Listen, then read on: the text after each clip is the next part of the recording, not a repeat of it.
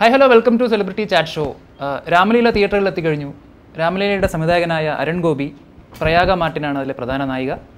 ഇവർ രണ്ടുപേരാണ് ഇന്ന് നമ്മുടെ കൂടെ സെലിബ്രിറ്റി ചാറ്റ് ഷോയിലുള്ളത്. പടത്തിൻ്റെ വിശേഷങ്ങൾ നമുക്ക് അവരിൽ നിന്ന് തന്നെ ചോദിച്ചറിയാം.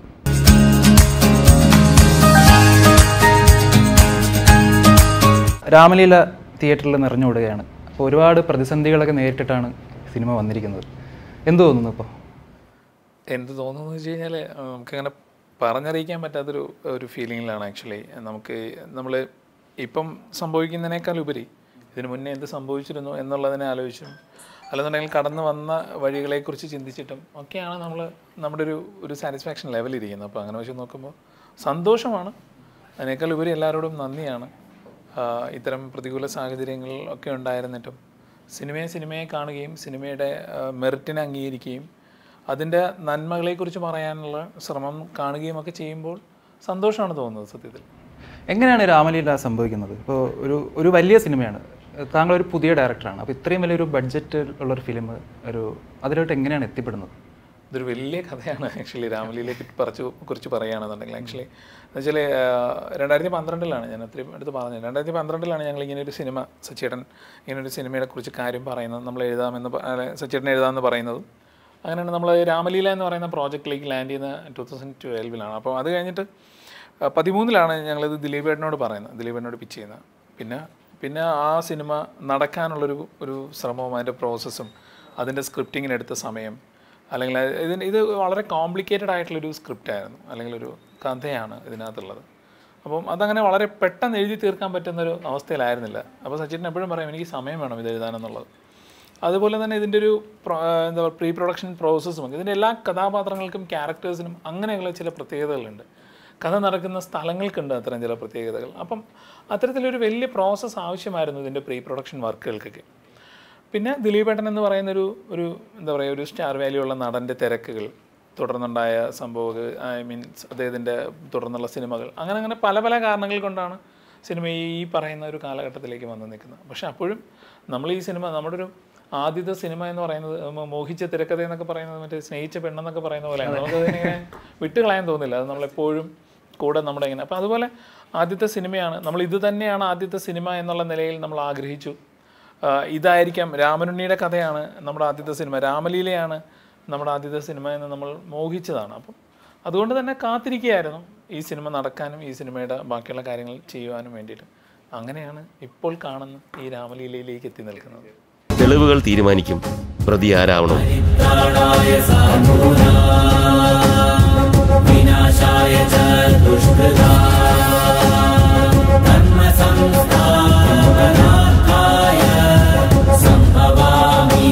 പ്രതി ഞാനാവണം എന്നൊരു തീരുമാനമുള്ള പോലെ.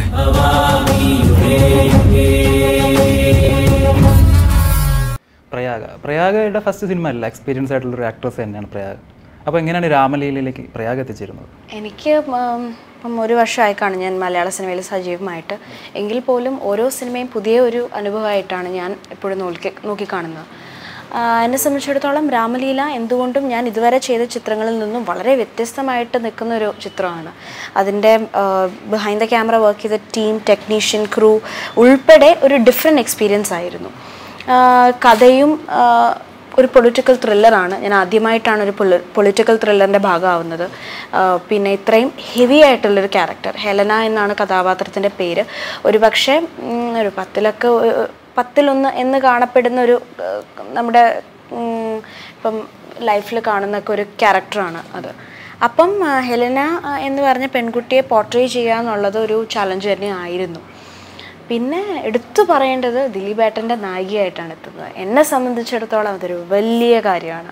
കാരണം ദിലീപേട്ടൻ്റെ ഒരു വലിയ ആരാധിക എന്നുള്ള നിലയിലും എനിക്ക് തോന്നുന്നു ആസ് എൻ ആക്ട്രസ് ഓൾസോ ആദ്യമായിട്ടാണ് ഞാൻ ഒരു സൂപ്പർ സ്റ്റാറിൻ്റെ നായികയായിട്ട് വരുന്നത്. അപ്പോൾ എന്നെ സംബന്ധിച്ചിടത്തോളം അതൊരു വലിയ ഭാഗ്യമാണ്. എന്തുകൊണ്ടും ഏതൊരു ആസ്പെക്റ്റിൽ നിന്ന് നോക്കിയാലും ഇങ്ങനൊരു മികച്ച ഒരു ചിത്രത്തിൽ, അതായത് right from the script സച്ചിയേട്ടൻ to അരുണേട്ടൻ the director, camera ചെയ്ത ഷാജിയേട്ടൻ, മുളകുപാടം ബാനറിൽ ഒരുങ്ങുന്നൊരു ചിത്രം, ഏത് ആസ്പെക്റ്റിൽ നോക്കിയാലും എനിക്ക് as A not A starter but ഒരു എക്സ്പീരിയൻസ് ആയിരുന്നു. തീർച്ചയായിട്ടും എന്നെപ്പോലൊരു ആക്ട്രസിന് ഈ ഒരു ഫേസിൽ എനിക്ക് കിട്ടിയ ഏറ്റവും വലിയ ചിത്രം തന്നെയാണ്. എൻ്റെ ഒരു ടാലൻറ്റ് അല്ലെങ്കിൽ എൻ്റെ ഒരു പൊട്ടൻഷ്യൽ എനിക്ക് ഡിസ്പ്ലേ ചെയ്യാൻ പറ്റിയ ഒരു ഓപ്പർച്യൂണിറ്റി കൂടിയായിരുന്നു രാമലീല. സടകുടകണ നേതാവ്, നമ്മുടെ സ്വന്തം നേതാവ്, ജനനിരയുടെ പൊന്നാവ്, മാറ്റിമറിക്കണ ദുനിയാവ്, ചുവരെഴുതിയ മുന്നേറ്റം, മുന്നണി തമ്മിൽ പോരാട്ടം, വഴിയരികില് വാക്കേറ്റം, വോട്ടിനു വേണ്ടി നെട്ടോട്ടം.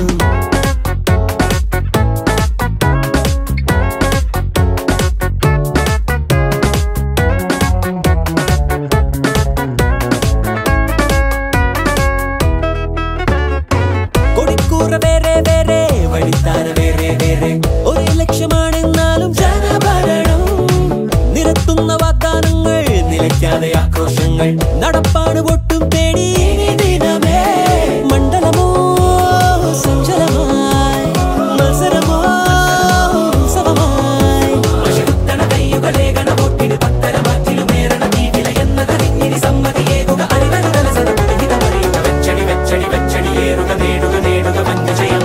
വരണേട്ട ദിലീപേട്ടൻ്റെ കാര്യം പറഞ്ഞല്ലേ, ദിലീപേട്ടൻ്റെ സപ്പോർട്ട് എത്രത്തോളം ഉണ്ടായിരുന്നു ഒരു ഫിലിമിന്?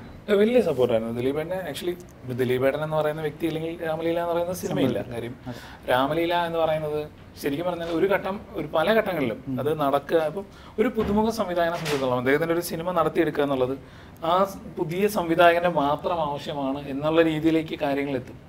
അപ്പോൾ ആ ഘട്ടത്തിൽ നമ്മളെ സപ്പോർട്ട് ചെയ്യുന്നവരുടെ ആ സപ്പോർട്ട് വളരെ വലുതാണ്. അതിൻ്റെ അത് പ്രാക്ടിക്കൽ ആവുന്ന രീതിയിലൊക്കെ ഒരു വലിയ വലുതാണ്. അപ്പോൾ അങ്ങനെ വെച്ച് നോക്കുമ്പോൾ എനിക്ക് ഒത്തിരി സപ്പോർട്ടുകൾ കിട്ടിയിരുന്നു. സച്ചേട്ടൻ്റെ ആണെങ്കിലും ടോമിച്ചായൻ്റെ ആണെങ്കിലും ഒക്കെ വലിയ സപ്പോർട്ടുകൾ നമുക്ക് നോബിൾ പ്രൊഡക്ഷൻ കൺട്രോൾ നോബിൾ എൻ്റെ വളരെ അടുത്ത സുഹൃത്ത്, അപ്പോൾ അവൻ്റെ ആണെങ്കിലും ഒക്കെ വലിയ സപ്പോർട്ട് കിട്ടിയിരുന്നു.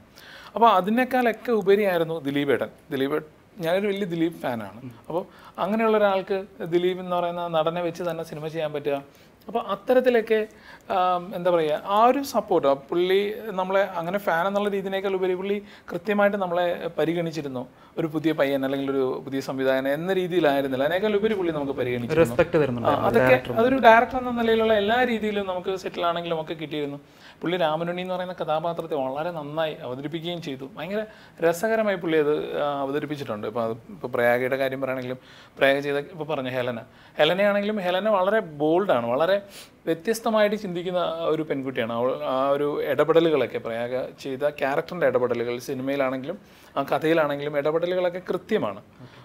ഒരു പ്ലാനിങ് മിസ്റ്റേക്ക് ഹെലന നടത്തിയാൽ മൊത്തം പലരുടെയും ജീവിതത്തെ ബാധിക്കുന്ന തരത്തിൽ പോകുന്ന ഒരു ക്യാരക്ടറിനെയാണ് പ്രയാഗ അതിനകത്ത് ഹാൻഡിൽ ചെയ്തത്. അതൊരു വലിയ റെസ്പോൺസിബിലിറ്റി ആയിരുന്നു. പ്രയാഗ അത് എങ്ങനെ കൈകാര്യം ചെയ്യുമെന്ന് നമുക്ക് തന്നെ ടെൻഷൻ ഉണ്ടായിരുന്നു. നമ്മൾ തുടക്കത്തിൽ ടു ബി വെരി ഫ്രാങ്ക് നമുക്ക് അങ്ങനെ ഒരു ടെൻഷൻ ഉണ്ടായിരുന്നു. പക്ഷേ പ്രയാഗ അത് വളരെ മനോഹരമായിട്ടാണ് അത് ഹാൻഡിൽ ചെയ്തത്. വലിയ എന്താ പറയുക, എപ്പോഴും പ്രയാഗ കടന്നു പോകുന്ന സിറ്റുവേഷൻസ് പ്രയാഗ പോയിട്ടില്ലല്ലോ അത്തരം സിറ്റുവേഷൻസ്. ഹെലന പോകുന്ന അങ്ങനെയുള്ള സിറ്റുവേഷനില്ല. അപ്പോൾ അങ്ങനെ പോകാത്ത സിറ്റുവേഷനിലൂടെ ഒരു നടി പോകുമ്പോൾ എങ്ങനെ പെരുമാറുമെന്ന് ഉള്ളത് നമ്മളെ ഹെലന എന്ന രീതിയിൽ പ്രയാഗ അത് മനോഹരമായി അവതരിപ്പിച്ച് ഞങ്ങളെ പലപ്പോഴും ഞങ്ങൾക്കൊക്കെ ഈ കുട്ടി ഇത്ര നന്നായി പെർഫോം ചെയ്തോ എന്ന് തോന്നുന്ന തരത്തിൽ ഞങ്ങൾക്ക് തോന്നിയിട്ടുണ്ടായിരുന്നു. അത്ര രസമായിട്ട് പ്രയാഗ ചെയ്യുകയും ചെയ്തിരുന്നു. ഇപ്പോൾ പ്രയാഗ ഇരിക്കുന്നതുകൊണ്ട് അങ്ങനെ പറയുന്നില്ല. എനിക്ക് പ്രയാഗയുടെ ഇതൊന്നും സെറ്റിൽ പറയാൻ അവസരം കിട്ടിയിരുന്നില്ല. അല്ല, സെറ്റിൽ പൊതുവെ വളരെ സീരിയസ് ആയിട്ട് തന്നെ, ഐ മീൻ എല്ലാത്തരം ഫണ്ണും ഒക്കെ ഉണ്ടായിരുന്നെങ്കിൽ പോലും ഇതൊരു സീരിയസ് മൂവിയാണ്, സീരിയസ് സബ്ജക്റ്റാണ് ഹാൻഡിൽ ചെയ്യുന്നത്. അപ്പോൾ അതുകൊണ്ട് തന്നെ എല്ലാവരും വളരെ സീരിയസ് ആയിട്ടും ഫോക്കസ്ഡ് ആയിട്ടുമാണ് വർക്ക് ചെയ്തിരുന്നത്. റൈറ്റ് ഫ്രം ദിലീപേട്ടൻ അത്രമാത്രം കോൺഫിഡൻ്റ് ആയിരുന്നു ഈ ഒരു എനിക്ക് തോന്നുന്നു ഈ സ്ക്രിപ്റ്റിലും. തരുണേട്ടൻ and the whole team cast and crew വളരെയധികം കോൺഫിഡൻ്റ് ആയിരുന്നു. അപ്പം അതുകൊണ്ട് തന്നെ എനിക്കിപ്പം ഡയറക്ടർ പറഞ്ഞതുപോലെ തന്നെ ഒട്ടും പരിചയമുള്ളൊരു ക്യാരക്ടറായിരുന്നില്ല ഹെലന. ഇത് ബാക്കി ഞാൻ ഇതുവരെ ചെയ്ത ചിത്രങ്ങളിലെല്ലാം നമ്മൾ തന്നെ പല പ്രാവശ്യം കണ്ടുപോയിട്ടുള്ള പെൺകുട്ടികളെയാണ് അല്ലെങ്കിൽ സിറ്റുവേഷൻസിനെയാണ് അവൾ നേരിടേണ്ടി വരുന്നത്. പക്ഷെ ഇതങ്ങനെയല്ല. ഇതൊരു വളരെ ഇൻ്റലിജൻ്റ് ആയിട്ടുള്ള അല്ല എങ്ങനെ ഹാൻഡിൽ ചെയ്തു എന്ന് പറഞ്ഞു കഴിഞ്ഞാൽ as an actress I M responsible to the whole team. To the whole cast and crew. എനിക്ക് തന്നിരിക്കുന്ന ഉത്തരവാദിത്വം എന്ന് പറഞ്ഞാൽ വലുതാണ്. അത് എന്നെക്കൊണ്ട് ചെയ്യാൻ പറ്റില്ലെങ്കിൽ ഞാൻ ആക്ട്രസ് ആയിട്ട് ഇരിക്കുന്നതിൽ ഒരർത്ഥവും ഇല്ല. അപ്പം ഞാൻ ചെയ്തേ പറ്റുള്ളൂ എന്നുള്ളത് ഒരു സൈഡിലുണ്ട്. വേറൊന്ന്, എത്രത്തോളം എനിക്ക് ഈ ക്യാരക്ടറുമായിട്ട് റിലേറ്റ് ചെയ്യാൻ പറ്റുക, അല്ലെങ്കിൽ ഈ ക്യാരക്ടറിനെ എന്നെ സംബന്ധിച്ചിടത്തോളം എൻ്റെ ബെസ്റ്റ് ഇട്ട് എത്രത്തോളം റിസർച്ച് ചെയ്ത് അതിനൊക്കെ ഹെൽപ്പായിട്ട് നിന്നതും ഗൈഡായിട്ട് നിന്നതും ടീം തന്നെയാണ്. എന്നെ ഓരോ സീനും ഓരോ എക്സ്പ്രഷനും ഓരോ മൈന്യൂട്ട് എക്സ്പ്രഷൻ വരെ ഇങ്ങനെ ആയിരിക്കണം. ബിക്കോസ് പിന്നാമ്പുറത്ത് വെറുതെ ഒരു എക്സ്പ്രഷൻ ഇട്ടു അതങ്ങനെ ചെയ്യുമെന്നല്ല. കാരണം അതിൻ്റെ റിയാക്ഷൻ അല്ലെങ്കിൽ കഥയുടെ ഒരു നിർണായക സമയത്തായിരിക്കണം അവളുടെ ഓരോ മൂവ്സ് അവളെടുക്കുന്നത്. അപ്പം ഒരു വലിയൊരു സ്റ്റഡി ഉണ്ടായിരുന്ന ഒരു പ്രൊജക്റ്റ് കൂടിയായിരുന്നു Ramaleela. It was not N easy project. അരുണേട്ടാ, അപ്പോൾ രാമലീലയുടെ കാര്യം പറയുകയാണെങ്കിൽ, അരുണേട്ടൻ്റെ കാര്യം പറയുകയാണെങ്കിൽ തുടക്കം മുതലൊരു പ്രഷർ ഉണ്ടായിരുന്നു. ഒന്നാമതൊരു പുതിയ ഡയറക്ടറാണ്. അപ്പോൾ ഈ പറഞ്ഞ പോലെ ഇത്രയും വലിയൊരു ബാനറിന് വേണ്ടി ഫിലിം ചെയ്യുന്നു, ദിലീപേട്ടനാണ് ഹീറോ, പിന്നെ അത് കഴിഞ്ഞുണ്ടായ മറ്റ് സംഭവ വികാസങ്ങൾ. അപ്പോൾ അതെങ്ങനെയാണ് ആ ഒരു പീരീഡ് എങ്ങനെയാണ് ഹാൻഡിൽ ചെയ്തത്? സത്യത്തിൽ എനിക്ക് ആ പീരീഡ് എങ്ങനെയാണ് ഞാൻ ഹാൻഡിൽ ചെയ്തതെന്ന് എനിക്കറിയില്ല. അതാണ് സത്യം. നമ്മളിങ്ങനെ ഓരോ ദിവസവും ഇങ്ങനെ ഒരു സംഭവം വരുന്നു, നമ്മുടെ ലൈഫിലേക്ക് വരുന്നു, അപ്പോൾ നമ്മളത് അറിയുന്നു. അപ്പോൾ നമുക്ക് സ്വാഭാവികമായിട്ടും നമുക്ക് പരിചിതമല്ലല്ലോ. ഇപ്പോൾ നേരത്തെ ഹെലനയുടെ കാര്യം പറഞ്ഞ പോലെ, പ്രയാഗയ്ക്ക് പരിചിതമില്ലാത്ത സിറ്റുവേഷനിലൂടെ ഹെലന പോയി എന്ന് പറഞ്ഞ പോലെ എനിക്ക് ഒട്ടും പരിചിതമില്ലാത്ത സിറ്റുവേഷനിലൂടെയാണ് നമ്മൾ കടന്നു പോകുന്നത്. അപ്പോൾ നമുക്കറിയില്ല നമുക്ക് അവിടെ എങ്ങനെ റെസ്പോണ്ട് ചെയ്യണം, ഏത് രീതിയിൽ റെസ്പോണ്ട് ചെയ്ത് കഴിഞ്ഞാൽ ഇതിൻ്റെ സൊല്യൂഷൻ ഉണ്ടാവും, ഇതൊന്നും നമുക്കറിയില്ല. അപ്പോൾ നമുക്ക് എന്ത് ചെയ്യാൻ പറ്റും? നമുക്കൊന്നും ചെയ്യാൻ പറ്റില്ല. നമ്മളിതൊക്കെ നോക്കിക്കാണുക, ചെയ്യാൻ പറ്റാവുന്ന രീതിയിൽ കാര്യങ്ങളെ ഹാൻഡിൽ ചെയ്യുക. അങ്ങനെ ആ തരത്തിൽ കാര്യങ്ങളെ ഹാൻഡിൽ ചെയ്യുകയും ആ തരത്തിൽ കാര്യങ്ങളെ നോക്കിക്കാണുകയും ആ തരത്തിൽ മുന്നോട്ട് പോവുകയും ഒക്കെ ചെയ്താണ് ഇന്ന് ഈ സിനിമ റിലീസ് ചെയ്യപ്പെട്ട സിറ്റുവേഷനിലേക്ക് വന്ന് നിൽക്കുന്നത്. അപ്പോൾ അത് എന്തായിരുന്നു എന്ന് നമ്മൾ തിരിഞ്ഞ് ആലോചിക്കുമ്പോൾ പിന്നെ കുറച്ച് നമ്മൾ സംഭവിച്ചു എന്നുള്ളത്, നമ്മുടെ ജീവിതത്തിൽ ഇത്തരം കാര്യങ്ങളൊക്കെ സംഭവിച്ചു എന്ന റിയാലിറ്റിയെ മനസ്സിലാക്കി. അതൊരു യാഥാർത്ഥ്യമാണ്, ഇങ്ങനെയൊക്കെ സംഭവിച്ചു. അപ്പോൾ ഫസ്റ്റ് സിനിമയിൽ തന്നെ ഇത്രയും ടെൻഷൻ അനുഭവിച്ച വേറൊരു സംവിധായകം ഉണ്ടായാലും തോന്നുന്നില്ല ഹിന്ദിയിൽ? അല്ല, അങ്ങനെ പറയാൻ പറ്റത്തില്ല. ഇപ്പം ഞാൻ മോട്ടിവേറ്റഡ് ആവുന്നത്, ഇടയ്ക്കിടയ്ക്ക് മോട്ടിവേറ്റഡ് ആവുന്നത് ആക്ച്വലി ഈ സഞ്ജീതത്തിൻ്റെ ഇഷ്യൂ. അപ്പം സഞ്ജീതത്ത് സഞ്ജീത് സാർ പുള്ളി എന്താ പറയുക, മുന്നാബായി MBBS എന്ന് പറയുന്ന സിനിമയിൽ അഭിനയിച്ചുകൊണ്ടിരിക്കുന്ന സമയത്താണ് ചില ദൗർഭാഗ്യകരമായ സംഭവങ്ങൾ ഉണ്ടാവുകയും ഇങ്ങനെയൊക്കെ സംഭവങ്ങൾ ഉണ്ടാവുകയൊക്കെ ചെയ്യുന്നത്. ആ സമയത്ത് അതിൻ്റെ ഡയറക്ടർ എന്ന് പറയുന്നത് രാജ്കുമാർ ഹിറാനിയാണ്. രാജ്കുമാർ ഹിറാനിയുടെ ആദ്യത്തെ സിനിമയാണത് മുന്നാബായി MBBS. ഒരു വലിയ പ്രൊഡക്ഷൻ കമ്പനിയുടെ ബാക്ക്ഗ്രൗണ്ടിൽ അദ്ദേഹം ചെയ്യുന്ന ആദ്യത്തെ സിനിമയുമായിരുന്നു അത്. വലിയ പ്രശ്നങ്ങളും കാര്യങ്ങളിലൂടെയൊക്കെയാണ്. അപ്പോൾ രാജ്കുമാർ ഹിറാനിയാണ് എനിക്ക് മുന്നേ ഈ വഴികളിലൂടെ കടന്നു പോയിട്ടുള്ള ഒരാൾ. അതിനുശേഷം രാജ്കുമാർ ഹിറാനി ഹിന്ദിയിലെ ഏറ്റവും വലിയ സംവിധാനമായി മാറുകയും ചെയ്തു. അപ്പം അങ്ങനെയൊക്കെ ചില സംഭവങ്ങളുണ്ടായിരുന്നു. ഇതൊക്കെ ആലോചിച്ചാണ് ഞാൻ സ്വയം സമാധാനിക്കുന്നത് എന്ന് ഞാൻ പറഞ്ഞതാണ്. പിന്നെ അപ്പം അത്തരം ചില കാര്യങ്ങൾ അങ്ങനെയൊക്കെ സംഭവിച്ചിട്ടുണ്ട്. അപ്പോൾ അതൊക്കെ നമ്മളിങ്ങനെ സ്വയം മോട്ടിവേഷൻ കിട്ടാൻ വേണ്ടി. പക്ഷേ എനിക്ക് തോന്നുന്നത് ഇത്രയും വലിയൊരു ചിത്രം മുളകുപാടം ബാനേഴ്സിൽ ഒരുങ്ങുന്ന, വളരെ സീരിയസ് ആയിട്ട് കഥ പറഞ്ഞു പോകുന്ന, എല്ലാവരുടെയും മികച്ച പെർഫോമൻസോടെയുള്ള ഒരു ഹെവി സ്ക്രിപ്റ്റാണ്. എനിക്ക് തോന്നുന്നു ഈ സിനിമ ചെയ്ത ഒരു എക്സ്പീരിയൻസിൽ എനിക്ക് തോന്നുന്നു അത് ഇങ്ങനൊരു സിനിമ ചെയ്യാൻ പറ്റുക എന്നുള്ളത് it's not easy at all. And എനിക്ക് വരെ സർപ്രൈസിങ് ആയിരുന്നു. കാരണം അരുണേട്ടൻ ഡെബ്യൂട്ടൻ്റാണ്. പക്ഷേ ഒരിക്കലും ഒരു സമയത്ത് പോലും എനിക്ക് അദ്ദേഹം പുതുതായിട്ട് ഡിറക്ഷനിലേക്ക് രംഗത്തേക്ക് വന്നൊരു ആളായിട്ട് തോന്നിയിട്ടില്ല. വളരെ എക്സ്പീരിയൻസ്ഡ് ആയിട്ട് തന്നെയാണ്. എനിക്ക് തോന്നുന്നു ആ ഒരു കോൺഫിഡൻസ് ദിലീപേട്ടൻ വരെ കാണിച്ചിരുന്നു പല സമയത്തും. അതായത് അരുണേട്ടൻ വന്ന് സജഷൻ ഇങ്ങനെ ചെയ്യാമോ ഏട്ടാ, ഇങ്ങനെ മതി എന്നൊക്കെ പറയുമ്പോൾ ദിലീപേട്ടൻ വളരെ അങ്ങനെ മതിയോ എന്നാൽ ശരി. ദിലീപേട്ടൻ വളരെ കോപ്പറേറ്റീവ് ആയിരുന്നു, അത് പറയാതിരിക്കാൻ പറ്റില്ല. Very cooperative actor. He is so much to learn from him. And ഇപ്പോൾ ശരിക്കും പറഞ്ഞാൽ ഈ സിനിമയുടെ പാട്ടാവുന്നതും ദിലീപേട്ടൻ്റെ നായികയായിട്ട് എത്തുന്നു, നമ്മൾ കൂടെ അഭിനയിക്കുന്നു. എന്നിട്ട് ഇതൊക്കെ വരുമ്പോൾ സ്വാഭാവികമായിട്ടും എനിക്കും ടീമിനും എല്ലാം വിഷമം ഉണ്ടായിരുന്നു. പക്ഷേ ഏറ്റവും കൂടുതൽ വിഷമിക്കുന്ന എന്തിനാന്ന് വെച്ച് കഴിഞ്ഞാൽ ബിക്കോസ് ദിലീപേട്ടൻ അത്രമാത്രം ഒരു നല്ലൊരു പേഴ്സണാണ്. എനിക്കറിയാവുന്ന ദിലീപേട്ടൻ വളരെ നല്ലൊരു പേഴ്സണാണ്. വളരെ ഡൗൺ ടു എർത്ത് ആയിട്ട് ലൈഫിനെ പറ്റി വരെ കുറേ അധികം നല്ല വാല്യൂസ് എനിക്ക് പറഞ്ഞു തന്നിട്ടുള്ള ആളാണ്. അതായത് എന്നെയൊക്കെ എന്താ പറയുക, മീനാക്ഷിയും ഞാനും ഒക്കെ തമ്മിൽ കുറച്ച് പ്രായത്തിന് വ്യത്യാസം ഉണ്ടാവുള്ളൂ. ബട്ട് അത്രയും എന്താ പറയുക, ലൈഫ് ആയിട്ടും അല്ലെങ്കിൽ ആക്ടിങ്ങിൻ്റെ ഇതിൽ തന്നെ അത്രമാത്രം നമ്മളെ ഹെൽപ്പ് ചെയ്യും, ഗൈഡ് ചെയ്യും, അഡ്വൈസും ടിപ്പും ഒക്കെ തന്ന് സഹായിക്കുന്ന ഒരു ആൾ തന്നെയാണ്. അപ്പം തീർച്ചയായിട്ടും എന്നെ സംബന്ധിച്ചിടത്തോളം ദിലീപേട്ടനെ നായികയായിട്ട് എത്തുക ഒരു സിനിമയിൽ, ദിലീപേട്ടനോടൊപ്പം അഭിനയിക്കുക എന്നുള്ളതൊക്കെ ഒരു നല്ല എക്സ്പീരിയൻസ് തന്നെയായിരുന്നു. ഒരു പ്രൊഡ്യൂസറാണ് ഒരു സംവിധായകൻ്റെ ബാക്ക് ബോൺ എന്ന് പറയുന്നത്. പ്രൊഡ്യൂസർ എത്രത്തോളം സപ്പോർട്ട് ചെയ്യുന്നതനുസരിച്ചിട്ടായിരിക്കും ഒരു നല്ല സിനിമ ഉണ്ടാകുന്നത്. അപ്പോൾ ടോമിച്ചൻ എന്ന പ്രൊഡ്യൂസർ എങ്ങനെയാണ്? എങ്ങനെ പറയേണ്ടതെന്ന് അറിയാത്ത രീതിയിലാണ് അദ്ദേഹത്തിൻ്റെ ഒത്തിരി അടുത്ത് പറയേണ്ടത്. കാര്യം നമ്മളെ ഒരു രീതിയിലും നമ്മളിപ്പം ഇതുപോലൊരു സിറ്റുവേഷനിലൂടെ കടന്നു പോകുന്ന സമയത്ത് സ്വാഭാവികമായിട്ടും അദ്ദേഹം ഇൻവെസ്റ്റ് ചെയ്തേക്കുന്ന ഒരു ഹ്യൂജ് എമൗണ്ടാണ്. അപ്പം അതിൻ്റേതായ പ്രഷർ, അപ്പം അദ്ദേഹത്തിന് ഇത് എവിടെയെങ്കിലുമൊക്കെ സ്വാഭാവികമായിട്ടും ഈ ടെൻഷൻസ് ഡിസ്ചാർജ് ചെയ്യാൻ തോന്നും.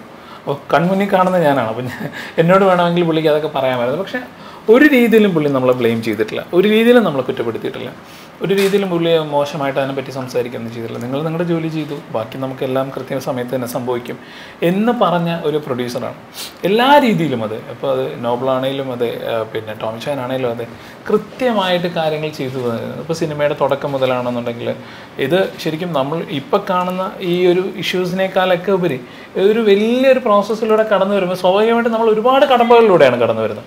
രാമലീല എന്ന് പറയുന്ന സിനിമ ഷൂട്ട് തുടങ്ങുന്ന ദിവസം മുതൽ റിലീസാവുന്ന ദിവസം വരെ അറിയത്തുള്ളായിരിക്കാം ഒരു പക്ഷേ ഈ നമ്മുടെ നാട്ടിലുള്ള ആളുകൾക്ക്, അല്ല സാധാരണക്കാർക്ക് അറിയത്തുള്ളായിരിക്കും. പക്ഷെ അതിൻ്റെ പിന്നിലൊരു വലിയ എഫർട്ട് ഉണ്ട്. ആ എഫർട്ട് എന്ന് പറയുന്നത് ഞാനും പ്രൊഡ്യൂസറും സച്ചേട്ടനും ഒക്കെ ദിലീപേട്ടനും ഒക്കെ ഇൻവോൾവ് ആയിട്ടുള്ള ഒരു വലിയ എഫർട്ടാണത്. അപ്പം അവിടെയും ഒക്കെയും ആ കഴിഞ്ഞ 5 വർഷ കാലഘട്ടമായി, പിന്നെ ഇപ്പോൾ വന്ന ഈ 1 വർഷ കാലഘട്ടമായിട്ട് പൂർണ്ണമായി പിന്തുണച്ച് ഈ സിനിമയ്ക്കൊപ്പം നിന്ന ഒരു പ്രൊഡ്യൂസറാണ് അദ്ദേഹം. അദ്ദേഹത്തിന് കേരളത്തിലെ ജനങ്ങളോടൊരു കമ്മിറ്റ്മെൻ്റ് ഉണ്ട്. പുലിമുരുകനിലൂടെ ഇത്രയും വലിയൊരു ഹിറ്റ് തന്നത് അവരാണ്. അപ്പോൾ അവർക്കിനി നമ്മൾ കൊടുക്കുന്ന നല്ല സിനിമകളായിരിക്കണം, അവർ നമ്മളെ വിശ്വസിക്കുന്നു, സ്വാഭാവികമായിട്ട് നമ്മൾ അവരെയും വിശ്വസിക്കണം എന്ന് പറയുന്ന ഒരു പ്രൊഡ്യൂസറാണ്. അപ്പം അത് മലയാളത്തിന് അനിവാര്യമാണ് അങ്ങനെ ഒരു പ്രൊഡ്യൂസർ. അപ്പം അത്തരത്തിലൊരു വലിയ സപ്പോർട്ടാണ് എല്ലാവരും അത് കേട്ടോ.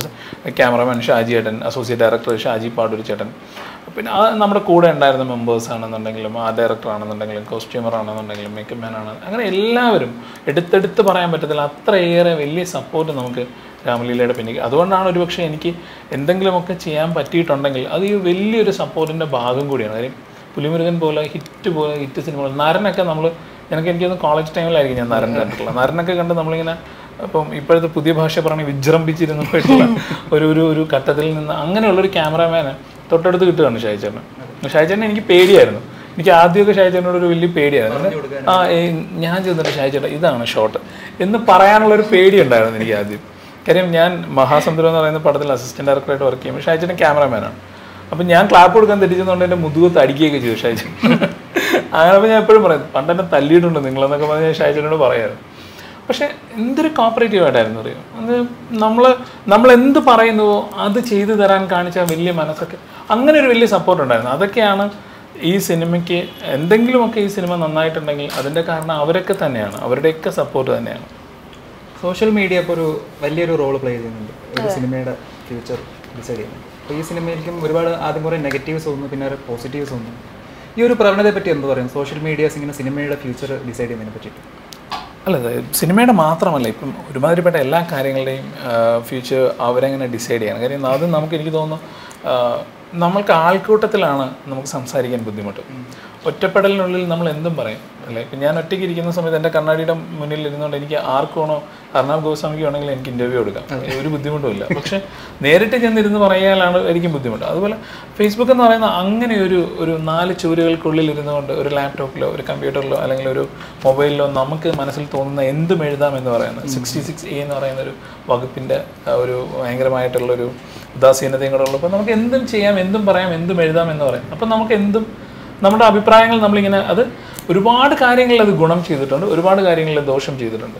പിന്നെ ആൾക്കാരെ സ്വാധീനിക്കുന്ന കാര്യങ്ങളിൽ ഇപ്പം ഒരു എലക്ഷൻ ആയിക്കോട്ടെ അല്ലെങ്കിൽ ഇത്തരം കാര്യങ്ങളിൽ സിനിമ ആയിക്കോട്ടെ, ആൾക്കാരെ സ്വാധീനിക്കുന്ന കാര്യങ്ങളിൽ ഇത്തരത്തിലുള്ള മോശമായ അഭിപ്രായ പ്രകടനങ്ങൾ, ഇപ്പോൾ നല്ലതും അവർക്ക് അഭിപ്രായ സ്വാതന്ത്ര്യമുണ്ട്, പക്ഷെ ഒരാളിനെ ഇല്ലാണ്ടാക്കണം എന്നുള്ള രീതിയിൽ അല്ലെങ്കിൽ അയാളെ നശിപ്പിക്കണം എന്നുള്ള രീതിയിലുള്ള അഭിപ്രായ പ്രകടനങ്ങൾ നടത്തുമ്പോൾ വേദന ഉണ്ടാക്കും. പക്ഷെ എന്താണ് ചെയ്യുക? അത് പാർട്ട് ഓഫ് ദ ലൈഫ് എന്ന് പറയുന്ന രീതിയിൽ ഒരു കമ്പ്യൂട്ടറിന്റെ ഫ്രണ്ടിൽ എന്ത് ചെയ്യാൻ പറ്റും നമുക്ക്? നമ്മൾ ആൾക്കാർ അങ്ങനെ അതിനെ അത് ജീവിതത്തിന്റെ രീതിയാണ്. ഇതാണ് എൻ്റെ പ്ലാറ്റ്ഫോം, അല്ലെങ്കിൽ ഇതാണ് ഞാൻ, ഇവിടെയാണ് എൻ്റെ സർഗശേഷി, ഇവിടെയാണ് എൻ്റെ പ്രതികാരം, ഇവിടെയാണ് എൻ്റെ പ്രതികരണം എന്ന് വിശ്വസിക്കുന്ന ഒരു പറ്റം ആൾക്കാരുണ്ടാവും. ക്രിട്ടിക്സ് ഒരുപാടുണ്ട്.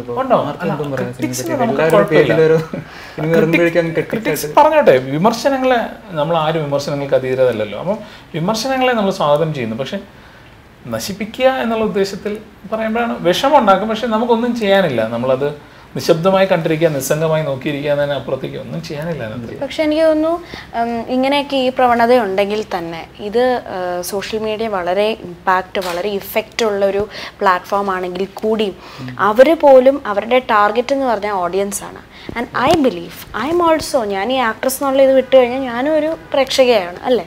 അപ്പം അങ്ങനെ വെച്ച് നോക്കുമ്പോൾ നമ്മുടെ ഓഡിയൻസ് വളരെ സെൻസിബിളാണ്. ഒരുപക്ഷെ നമ്മളെക്കാളും ഒരുപക്ഷെ കൂടുതൽ സ്മാർട്ടോ സെൻസിബിളോ ആയിരിക്കും നമ്മുടെ ഓഡിയൻസ്. അപ്പം എന്ത് തന്നെ ആയാലും ഇനി എത്ര നെഗറ്റീവായിട്ട് അടിച്ചേൽപ്പിച്ചാലും അവർക്ക് അവരുടേതായ ഐഡൻറ്റിറ്റി ഉണ്ട്, അവരുടെ ഡിഗ്നിറ്റി ഉണ്ട്, അവരുടേതായ കാഴ്ചപ്പാടുണ്ട് ഓരോ കാര്യങ്ങളെ പറ്റി. അപ്പം അവരുടെ സെൻസിബിലിറ്റിയെ നമുക്ക് ഒരു ക്രിട്ടിക്കിനും ഒരു നെഗറ്റീവ് ഇത് അടിച്ചേൽപ്പിച്ച് ഇത് അവരിൽ സ്റ്റാമ്പ് ചെയ്യാൻ പറ്റത്തില്ല.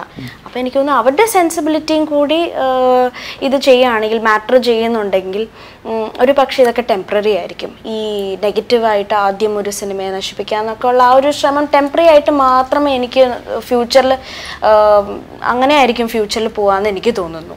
So nothing is permanency, only വളരെ സോളിഡായിട്ട് എന്താണ് ഒരു പ്രൊജക്റ്റ് ആവട്ടെ, ഒരാളാവട്ടെ, അയാൾ അർഹിക്കുന്ന, ആ പ്രൊജക്റ്റ് അർഹിക്കുന്ന അപ്രിസിയേഷൻ എന്നെങ്കിലും എപ്പോഴെങ്കിലും അയാൾക്കും ആ പ്രൊജക്റ്റിനും അതിൽ ബന്ധപ്പെട്ടിരിക്കുന്ന എല്ലാവർക്കും എത്തിച്ചേരും എന്നാണ് എൻ്റെ ഒരു അഭിപ്രായം.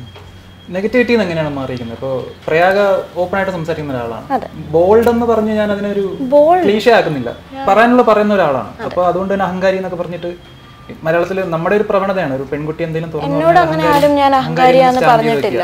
ഞാനൊരു അഭിപ്രായം പറഞ്ഞുകൊണ്ട് അഹങ്കാരി ആണെന്ന് പറയാൻ മാത്രമുള്ള മണ്ടന്മാരല്ല നമ്മുടെ ഓഡിയൻസ്. ഒരു അഭിപ്രായം പറയുന്നത് അഹങ്കാരമല്ലല്ലോ, അത് അയാളുടെ ഐഡന്റിറ്റിയാണ്, അയാളുടെ ഡിഗ്നിറ്റിയാണ്. നേരത്തെ പറഞ്ഞ പോയിന്റ് തന്നെ. അപ്പം ആ അഭിപ്രായം, വ്യക്തിത്വം എന്നൊക്കെ പറയുന്നത് ഡിഫറെൻ്റ് ആണ്. ഇപ്പം എനിക്കും അരുണേട്ടനും ശ്യാമിനും നമുക്ക് 3 പേർക്കും 3 തരത്തിലുള്ള കാഴ്ചപ്പാടുകൾ ഉണ്ടാവും ഒരു കാര്യത്തെ പറ്റി. അത് നമ്മൾ ധൈര്യപൂർവ്വം പറയുക. അതിന് നമുക്ക് വേണ്ടത് മിനിമം വേണ്ടത് ആത്മവിശ്വാസം മാത്രമാണ്, അല്ലെങ്കിൽ ഒരു ബേസിക് കോൺഫിഡൻസ് മാത്രമാണ്.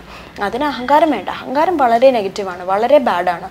അത് ഒരിക്കലും ഒരാളുടെയും ഇതിലേക്ക് വന്നു ചേരാൻ പാടില്ലാത്തൊരു കാര്യമാണ്. എന്ത് വിജയമാവട്ടെ, എന്തൊരു സക്സസ് ആവട്ടെ, അത് തലയിൽ കയറ്റാതെയും, എന്തൊരു തോൽവിയാവട്ടെ, ഫെയിലിയറും ഉണ്ടാവും അല്ലേ. ലൈഫ് എന്ന് പറയുന്ന അപ്സ് ആൻഡ് ഡൗൺസിലൂടെ പോകുന്നൊരിതാണ്. അപ്പം ഫെയിലിയർ ഹൃദയത്തിലോട്ടും സക്സസ് തലയിലോട്ടും കയറ്റാതിരുന്നാൽ മാത്രം മതി. ചേട്ടാ, രാമലീല ഇറങ്ങിക്കഴിഞ്ഞു. അപ്പോൾ ഒരു ദിലീപേട്ടൻ മെയിൻ സ്റ്റാറാണ്. അപ്പോൾ ബാക്കിയുള്ള ആക്ടേഴ്സിനെ പറ്റി എന്താണ്? ഷാജോൺ ചേട്ടനുണ്ട്, രാധികയുണ്ട്. ഒത്തിരി ഞാൻ പറഞ്ഞാൽ കുറേ നാളുകൾക്ക് ശേഷമായിരിക്കും എല്ലാ ആക്ടേഴ്സിൻ്റെയും ഒരു അതിഗംഭീര പെർഫോമൻസ്. ഇപ്പം എനിക്ക് വളരെ പേഴ്സണലി എടുത്ത് പറയാൻ തോന്നുന്നതാണ് ഷാജോൺ ചേട്ടൻ്റെ പെർഫോമൻസ് ആണെങ്കിലും, സിദ്ദിഖ് ചെയ്ത ക്യാരക്ടർ ആണെങ്കിലും, കുട്ടേട്ടൻ വിജയരാഘവൻ ചേട്ടൻ ചെയ്ത ക്യാരക്ടർ ആണെങ്കിലും, മുകേഷ് ചേട്ടൻ ചെയ്ത ക്യാരക്ടർ ആണെങ്കിലും, ഇപ്പോൾ സായി ചേട്ടനൊക്കെ ചെറിയ ക്യാരക്ടർ ആണെങ്കിലും പക്ഷേ സായി ചേട്ടനൊക്കെ ഭയങ്കര രസകരമായിട്ട് ആ സിനിമ ചെയ്ത്. അശോകേട്ടൻ അങ്ങനെ ഒത്തിരി ആക്ടേഴ്സ് ഉണ്ട് ഇതിനകത്ത്. ഇപ്പം ലെനയുണ്ട്, രാധിക മാം ഉണ്ട്. അപ്പം എല്ലാവർക്കും അവരവരുടേതായ ഒരു ഐഡൻറ്റിറ്റി ഉണ്ട് ക്യാരക്ടേഴ്സിന്. പേരുകൾ കേൾക്കുമ്പോൾ തന്നെ അറിയാം. ഇപ്പോൾ ഉദയഭാനു എന്നാണ് സിദ്ദിഖ് ചെയ്ത ക്യാരക്ടറിൻ്റെ പേര്, അമ്പാടി മോഹൻ എന്നാണ് കുട്ടേട്ടൻ ചെയ്ത ക്യാരക്ടറിൻ്റെ പേര്, സുരേഷ് കൃഷ്ണ ചെയ്ത ക്യാരക്ടറിൻ്റെ പേര് തീക്കുനി ചന്ദ്രൻ എന്നാണ്. അങ്ങനെ അവരുടെയൊക്കെ പേരുകളിലുള്ള ഒരു വ്യത്യസ്തത പോലെ തന്നെ അവരുടെയൊക്കെ ക്യാരക്ടറിനും ഉണ്ട്.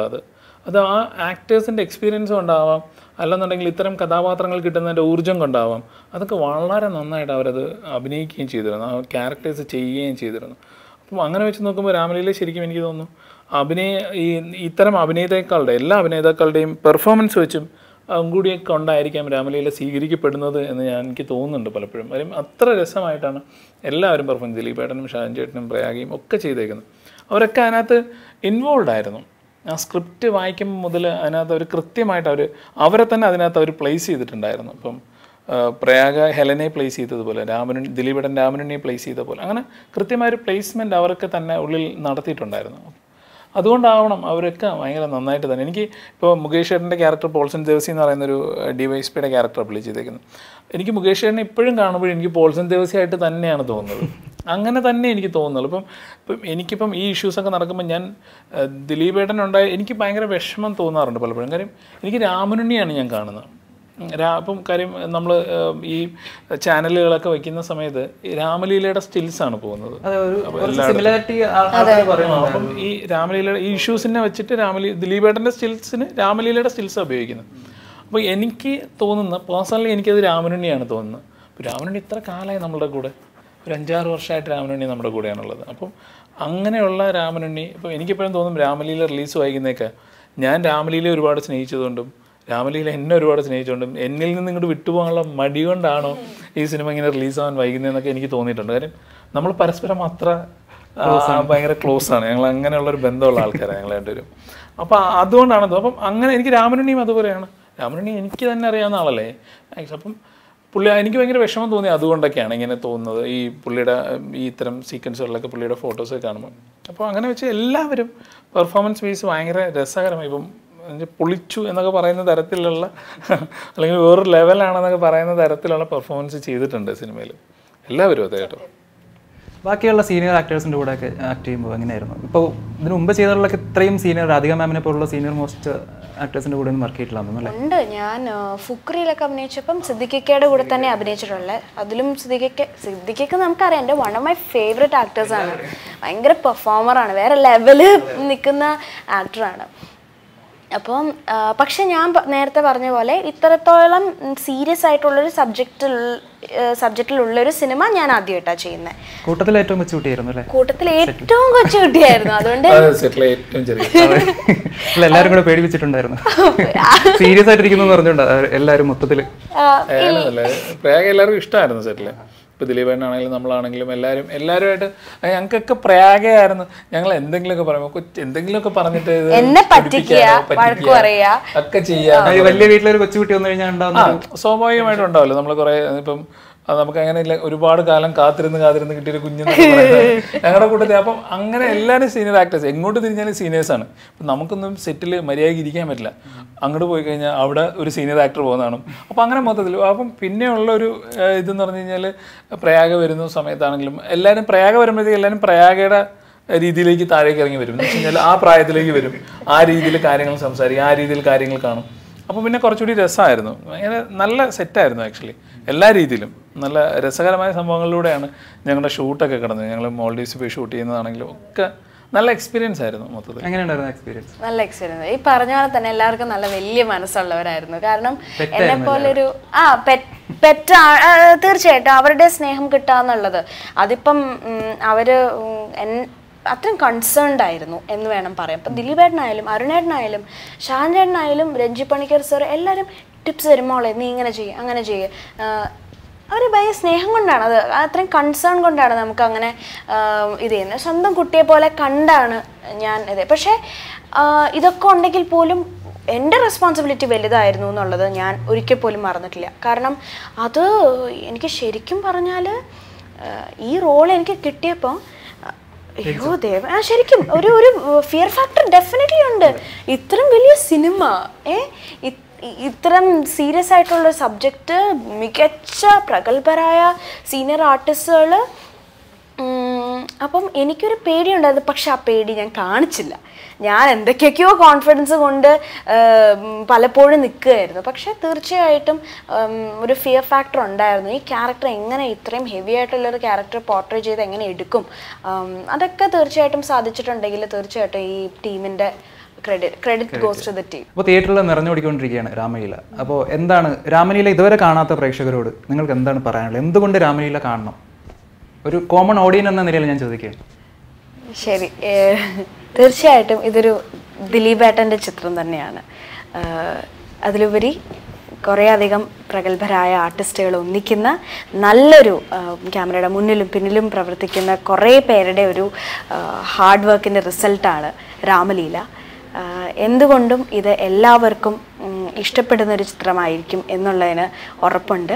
നല്ലൊരു ചിത്രം നിങ്ങൾ എല്ലാവരും തിയേറ്റേഴ്സിൽ പോയി തന്നെ കാണണം എന്ന് അഭ്യർത്ഥിക്കുന്നു. അതിലുപരി എല്ലാം സർവേശ്വരനോട് നന്ദി പറയുന്നു. ഇവിടെ ഇന്നിങ്ങനെ ഇരുന്ന് നിങ്ങളുടെ മുമ്പിൽ ഇത് പറയാൻ സാധിച്ചതിൽ താങ്ക് യു. ഇപ്പോൾ പറഞ്ഞ പോലെ ഇപ്പം സിനിമ എന്ന് പറയുന്ന ഒരു വലിയൊരു കൂട്ടായ്മയിൽ നിന്നുണ്ടായതാണ് സിനിമ എന്ന് പറയുന്നത്. ഇപ്പം ഒരുപാട് സ്വപ്നങ്ങളിൽ നിന്നാണ് സിനിമ ഉണ്ടായേക്കുന്നത്. അതെല്ലാവരുടെയും സിനിമയും. ഞാനൊരു പുതിയ സംവിധാനമായതുകൊണ്ട് എനിക്ക് കുറച്ച് കൂടുതൽ എഫർട്ട് ഉപയോഗിക്കേണ്ടി വരുന്നു എന്നതിനേക്കാളുപരി എല്ലാം ഒരു എഫർട്ടിൽ നിന്നാണ് ഉണ്ടാകുന്നത്. അപ്പോൾ ആ എഫർട്ടിനെ കേരളത്തിലെ ജനങ്ങൾ മാനിക്കുന്നു എന്നുള്ളത് കൊണ്ടാണ് ഇന്നിപ്പോൾ സിനിമ കാണാൻ ആൾക്കാർ ഇങ്ങനെ എത്തുന്നത്. അപ്പോൾ അതൊരു വലിയ സന്തോഷം നൽകുന്ന ഒരു ഫാക്ടർ തന്നെയാണ്. അതിലുപരി സിനിമ എന്ന് പറയുന്നത് ഞങ്ങൾ ശ്രമിച്ചിട്ടുണ്ട് പുതിയതായിട്ട് എന്തൊക്കെയെങ്കിലും ഒക്കെ ചെയ്യാനൊരു ശ്രമം. ഇതൊരു പുതിയ സിനിമയൊന്നുമല്ല, അല്ലെങ്കിൽ ഒരുപാട് അവകാശവാദങ്ങൾ വയ്ക്കാൻ പറ്റുന്ന സിനിമയുമല്ല, അത്തരത്തിലുള്ളൊരു ഇതൊന്നുമല്ല. എന്നാൽ പോലും ശ്രമം നടത്തിയിട്ടുണ്ട്. എന്തെങ്കിലും ആഖ്യാന രീതിയിലോ അല്ലെങ്കിൽ കഥയുടെ രീതിയിലുമൊക്കെ ഒത്തിരി ശ്രമങ്ങൾ നടത്തിയിട്ടുള്ളൊരു സിനിമയാണ്. അത് എല്ലാ ടെക്നീഷ്യൻസിൻ്റെ ഭാഗത്തുനിന്നും ഉണ്ടായിട്ടുണ്ട്. അപ്പോൾ അത്തരത്തിലൊരു ശ്രമം, ആ ഒരു ശ്രമത്തെ വിലയിരുത്താനുള്ള മനസ്സ് കേരളത്തിലുള്ള പ്രേക്ഷകർ കാണിക്കണം. അപ്പോൾ നിങ്ങൾ പോയി കാണണം, കണ്ട് അതിനെ വിലയിരുത്തണം. അത് നല്ലതാണെങ്കിൽ അതിനെ പ്രൊമോട്ട് ചെയ്യണം. അത്രയാണ് എനിക്ക് പറയാനുള്ളത്. അപ്പോൾ എന്തായാലും വളരെ സന്തോഷം ഞങ്ങളുടെ ഷോയിൽ വന്നതിന്. Thank you so much. Thank you Prayaga. Thank you Shah. Thank you.